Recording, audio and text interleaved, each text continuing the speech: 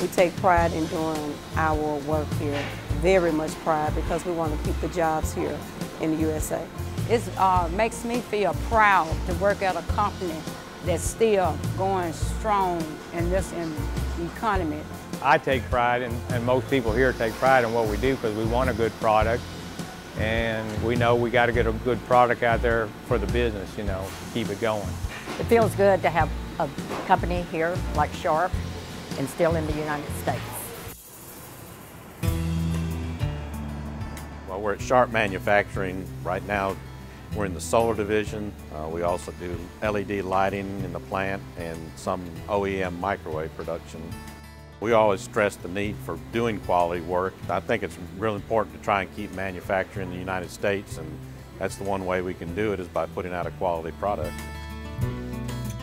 We do 100% testing on all of our solar panels. We want to make sure that the efficiency of that product meets the quality standards that's established by Sharp. I feel that, you know, if a panel leaves here, if I touch it, it should be nothing but excellence. Here at Sharp Manufacturing, I'm quite sure that everybody here is doing their best to make it, you know, a success. It's very important for the employees to work together to keep the jobs here. And we can't do it without management and union working together as one.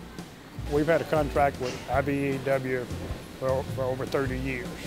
We have an extremely good working relationship with IBEW, and it's extremely important to maintain that working relationship because the IBEW will also ensure that we maintain a good quality product and that we can work together in order to try and compete with China and all the other foreign countries. Well, the IBEW, you know, it's a union that's fighting for us. To make the union strong, we need as many people as we can here at Sharp to do that. Our members here at Sharp know it's very important to do a great job because this is our future.